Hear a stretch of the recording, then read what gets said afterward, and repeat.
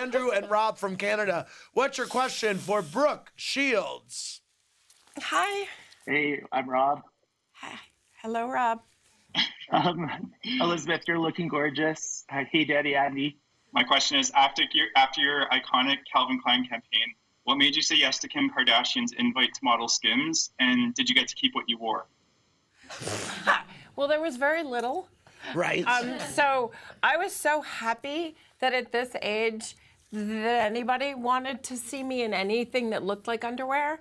So I was very proud that she wanted to represent women my age in lingerie, and I knew they were going to treat me well and take care of me, and I mean, it was a great experience. I felt sexy. There you go. Well, that's because you are, Blanche.